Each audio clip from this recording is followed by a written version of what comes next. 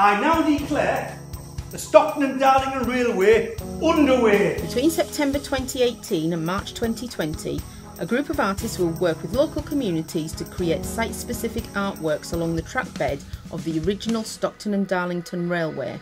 These will be some of the first events happening along the track to celebrate the 200th anniversary in 2025 of the railway, which opened on the 27th of September 1825 and ushered in the new railway age. We've put in a bid to deliver activities of an artistic and creative nature. We came here today to vote for which artists we want to do the heritage line. There was 5 different artists came in. They were all like doing different things like acting, speaking about dancing. We're talking about transporting people.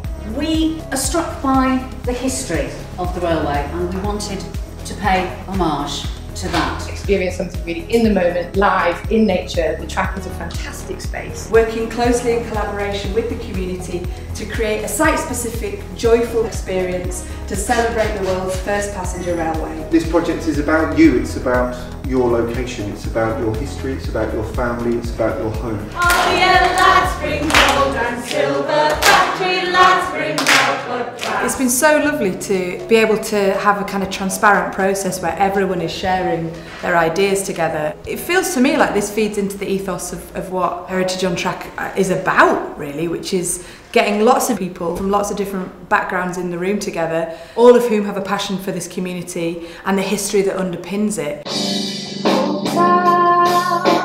Built on a tree, forged in fire and furnace. The Stockton and Darlington Railway was the first passenger carrying railway in the world, and from here it's spread right round the world. This is why it's so important that we celebrate it. This is why it's important that we provide a legacy for future generations.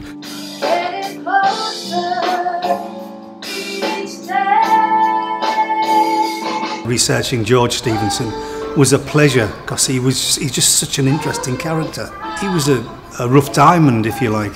To do what he did, to go all the way to the Westminster and ask for the money in a broad Northumberland accent, and they laughed him out. But he came back, regrouped, went to see Mr. Pease, and together they got that show on the road, so to speak. To me, the legacy is the past that we've inherited, the knowledge of the railways, but also projecting for the next 25, 50, 100 years, that people can look back and see what we did and how we work together as communities. Working with the community is important because it gives you an opportunity to meet new people, share skills and actually have a positive impact on people's lives. We want to teach young people to have a voice. This performance will celebrate the lives of people from the past and the creativity and talent of our local participants and artists. And enable the people of Darlington to produce and perform their own work and have their own legacy. Encouraging storytelling and intergenerational learning around aspects of the area's heritage. By involving yourself in this project,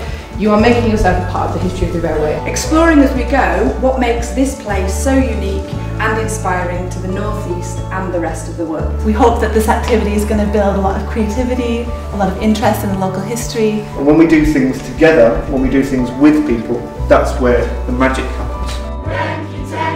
You got to meet different people and you got to see them and they were all fantastic and it was just really good. I think it was good because you got to see the artists in real life, not just the pictures. I think seeing all the artists is good because it's just a small town and we don't really think that we have a lot of people like that here. We also got to know more facts and more about our town's history because not a lot of people, especially our generation, would know a lot about it and wouldn't know how famous we are, and I guess I kind of learned about it today.